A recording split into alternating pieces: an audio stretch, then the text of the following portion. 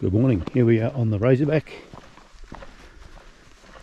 walking out, meet up with Janet and Tully, who walked out last night and camped overnight at Federation Hut underneath the peak of Mount Feathertop. Of course there'll be lots of botanising going on here on my way out, but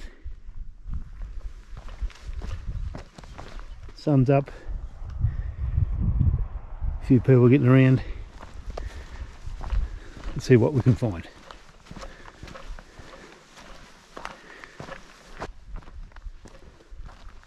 The Razorback walk is a very well-known walk in the Victorian high country, which traverses a high alpine ridge out to the second tallest peak in Victoria, Mount Feathertop, at 1922 metres.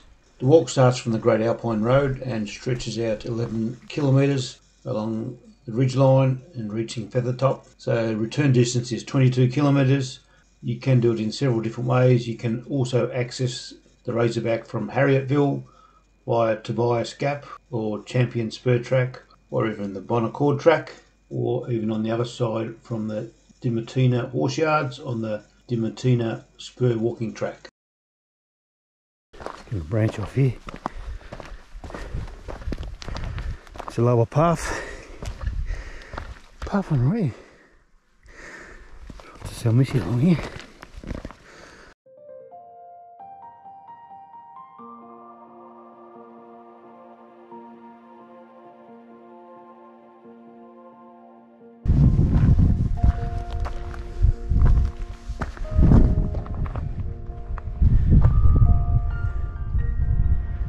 Hill Salmisia in flower. Beautiful.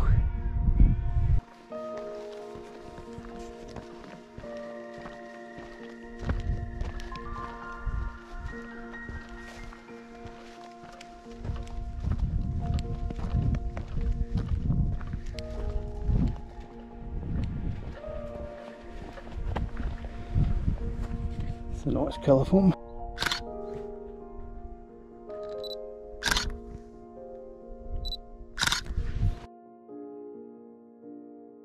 Olearia frostii, also known as the boggon daisy bush, is a beautiful low shrub 40 to 80 centimetres high, branchlets densely covered by stellate hairs. The leaves are alternate, subsessile, obovate and 30 by 13 mil in dimensions at their larger size, green or grey-green above with mid-dense stellate hairs and grey-white and densely stellate tomentose hairs below.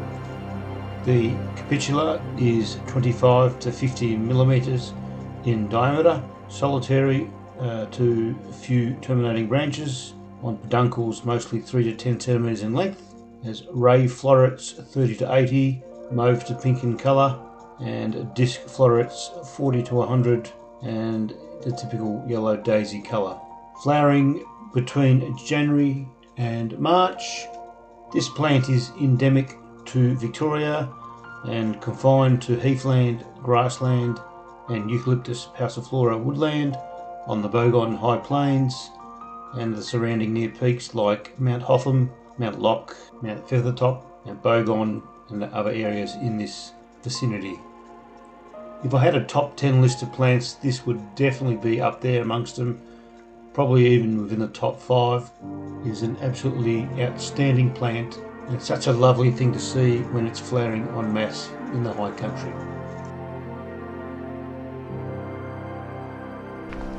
Stylidium en masse. It's back there. Olearia frostii, the boggon daisy bush, is in abundance everywhere. Just not in this shot, but this looks like Microceros yam daisy, I think. Oh, there's heaps of it here too. Whole hillside's dotted with it. Brachycombs, stylidiums, snow gums,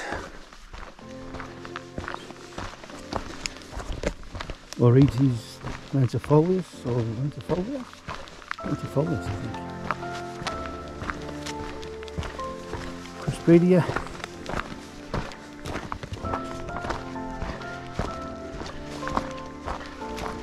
And heaps of other species.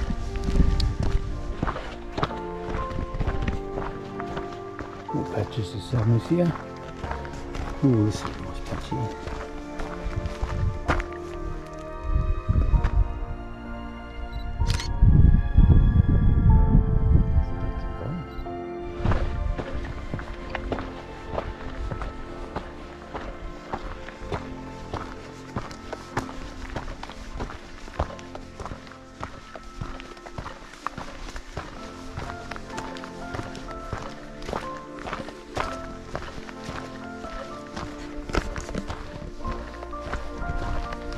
Yeah, they start living in there. That's crazy. This is one of the trigger plants, Stylidium armeria, subspecies armeria. The leaves can be 8 to 40 centimeters in length and up to 15 millimeters wide. It has an inflorescence that can be 8 to 75 centimeters in length with 15 to 100 flowers, so quite a variable plant. The flowers are normally deep pink to magenta. Occasionally there can be white or a pale pink. This can be seen flowering between August and February. It is quite widespread across Victoria, but in the subalpine areas it's normally found in snow gum woodlands, and it is very pretty when it's in flower.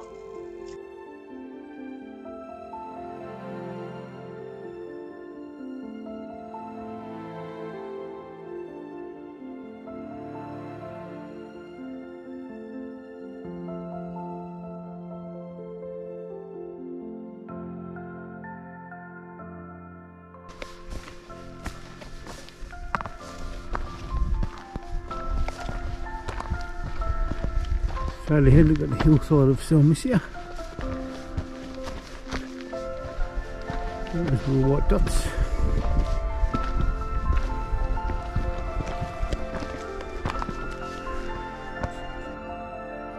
Salmisia costiniana is one of the beautiful salmisias or snow daisies that can be seen in the Australian Alps. This one has leaves that are narrowly oblanceolate to narrowly elliptic or linear, 4 to 18 centimeters long and 2 to 8 mil wide, normally green to grey-green above and silvery greyish underneath.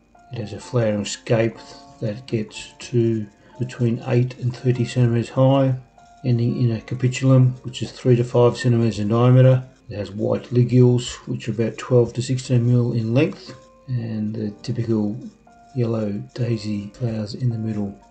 This outstanding Salmisia can be seen in the Victorian Alps and the New South Wales Alps. It's locally common in alpine or higher subalpine tracts and forming extensive carpets.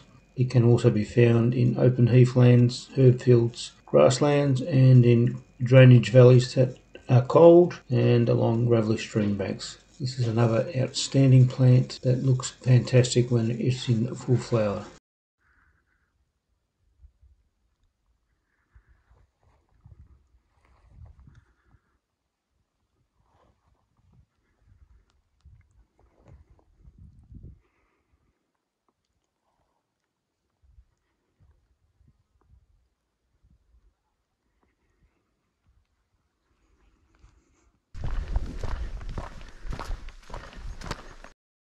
Ozothamnus secundiflorus, the cascade everlasting, is a shrub to 2 meters tall. It has leaves that are oblong, 10 to 35 mil in length and 1.5 to 3.5 mil wide, grey-green above and densely white cottony beneath. Flowers are a capitula of 20 to 45, white in colour, and can be seen flowering between December and January. This shrub can be seen in the Victorian Alps, also New South Wales and the ACT. It occurs in alpine heaths that are dry and snow gum woodlands, typically amongst rocks, and it can be quite dominant locally. On a side note, the genus Ozothamnus can be found in the Asteraceae family, and within it there are 53 species which occur in Australia, New Zealand and New Caledonia, with about 44 of those being endemic to Australia. Here we are, meeting back up with a main Feathertop trail in a minute. It's an easier, nice, more level route around the side, this little section. Particularly if you're carrying a heavy pack or something. Be a little bit more pleasant.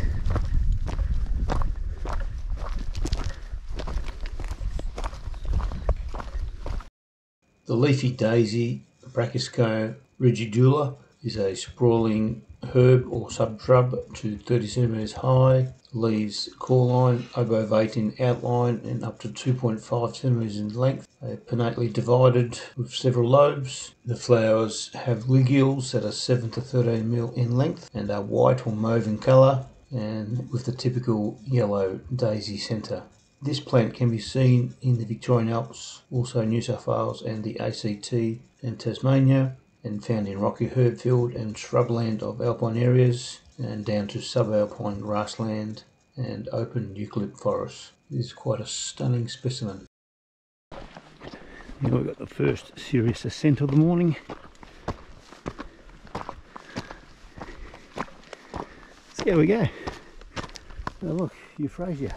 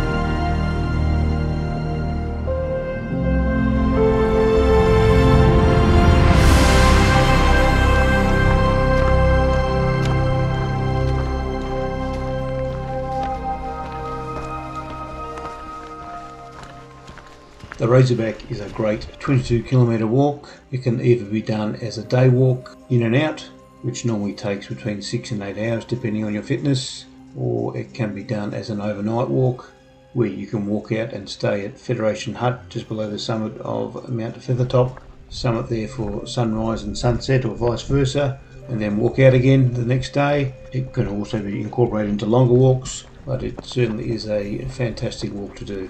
It can be busy in the summer months, and particularly the most common way to do it is in and out, which is what most people do, but it's also great at any time of the year.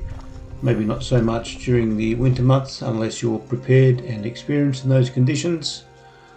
Autumn is also a fantastic time for this walk, where you'll still see the Xerochrysum subundulatum, the alpine everlasting, in flowering or just coming to the end of its flowering stage, which always makes for a spectacular sight.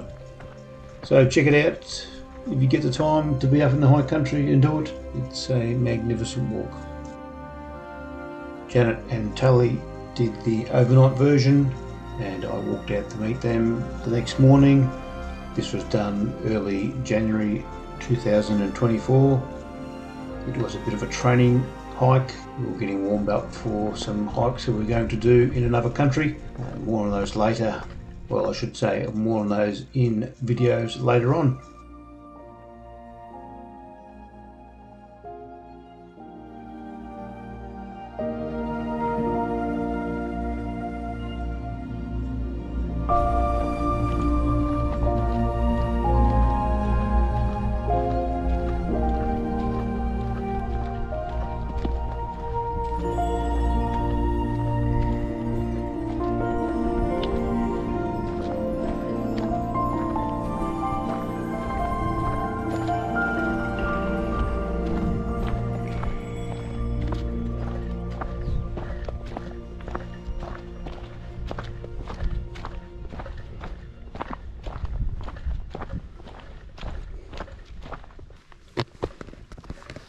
It's a lovely coloured one.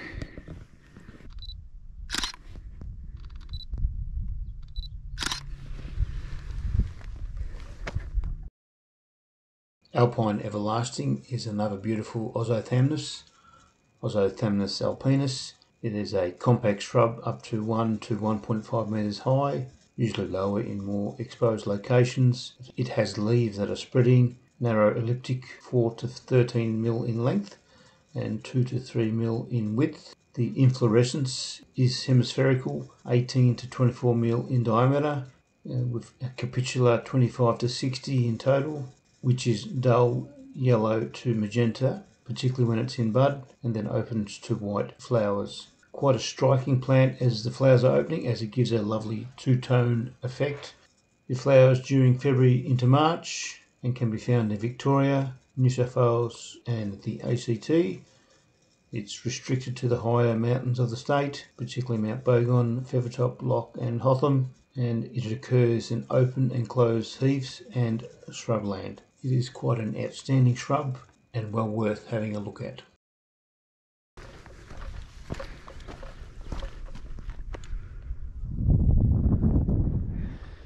Haven't come too far, too many things to look at.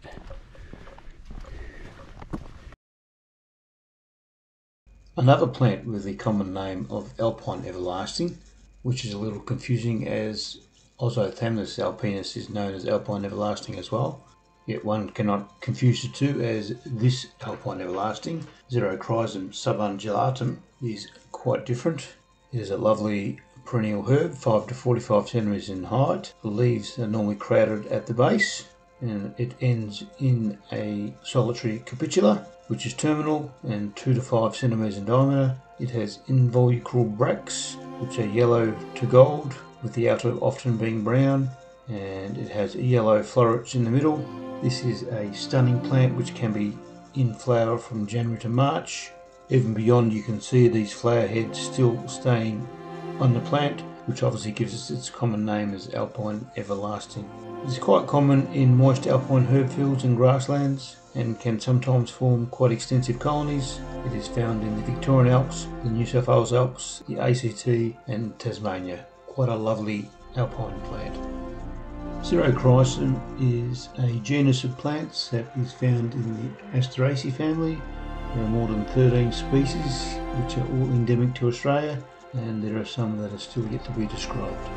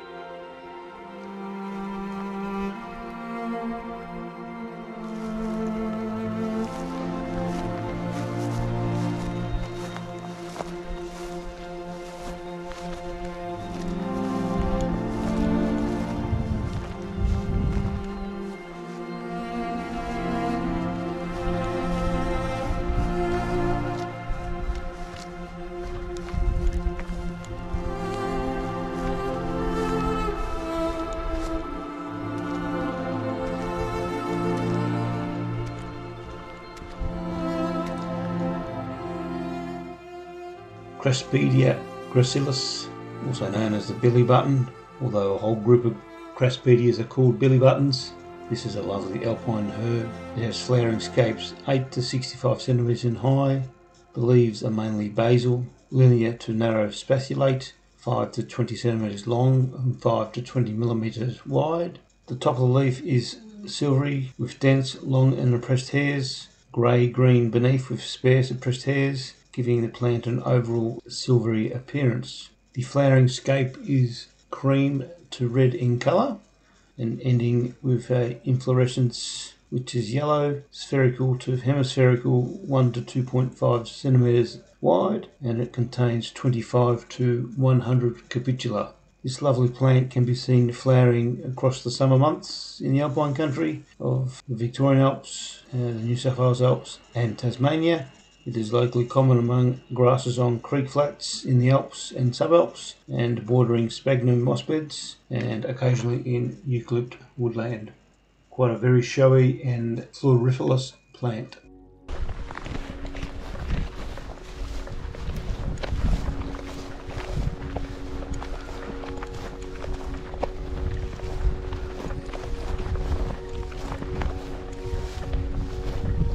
Look what I found in the park in the dark. Hey? We've seen 51 people, including you. How'd you go, mate? Good. Good? Do you want your walking sticks? No.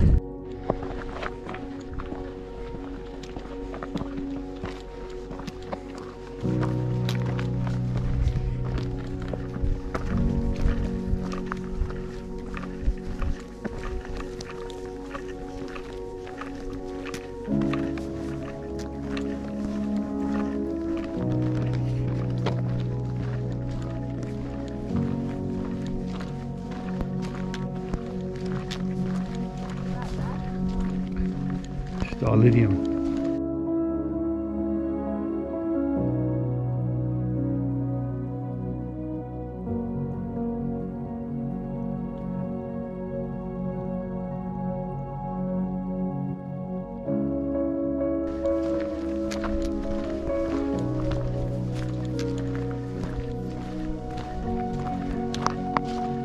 Look down on your left.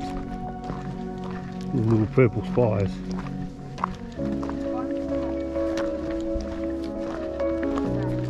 Sorry? One's like 3 k's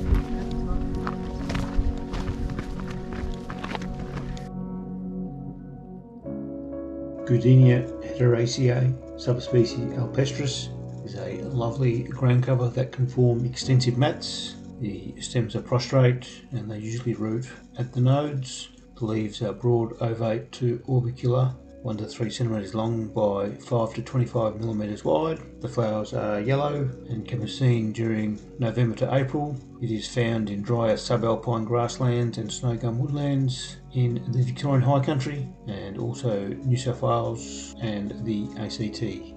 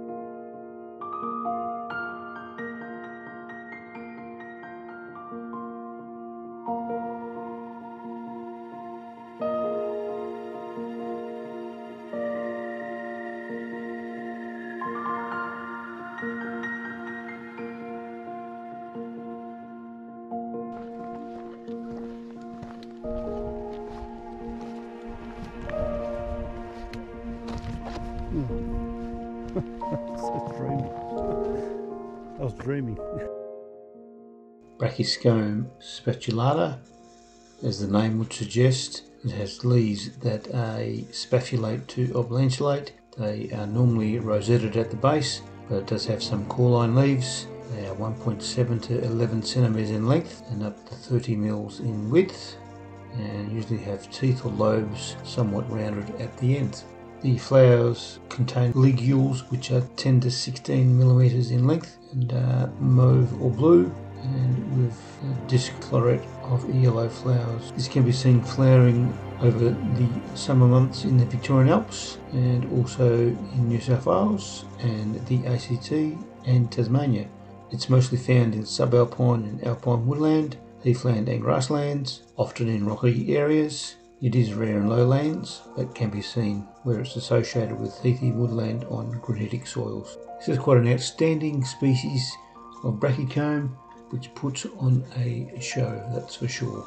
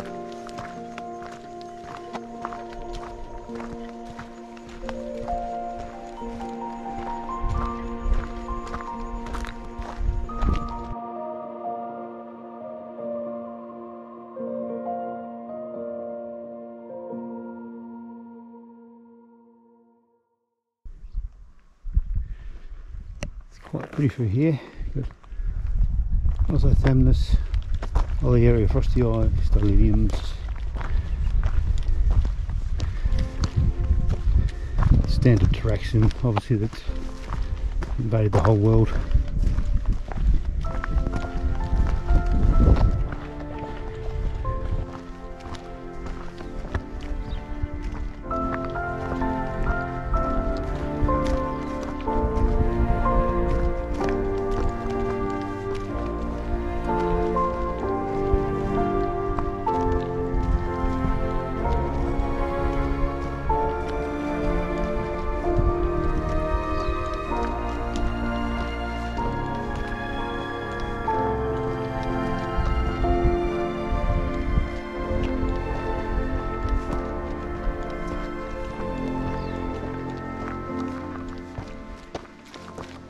Podolobium alpestri, also known as the alpine shaggy pea, is a procumbent or ascending shrub which gets to about 1.3 metres tall. Leaves are opposite or in irregular whorls of 3, broad oblong to obovate, up to 5 centimetres long by 1.5 centimetres wide. The inflorescence is a few flowered, terminal or axillary raceme. Flowers with the corolla being orange-yellow, sometimes with red markings. This can be seen flowering between November and February. It is found in the Victorian Alps, New South Wales and the ACT, mostly confined to montane and subalpine parts of the high country.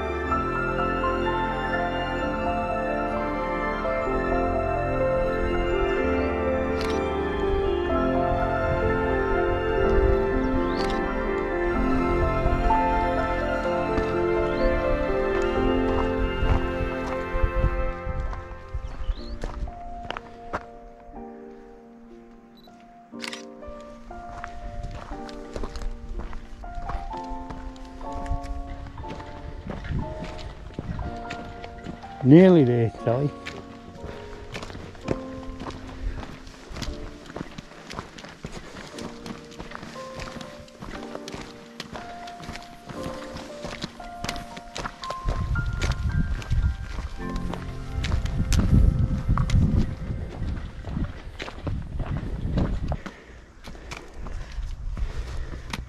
becomes a legend.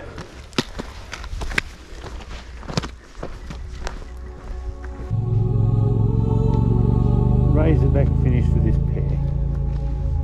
We'll get a high five? No? Push you over.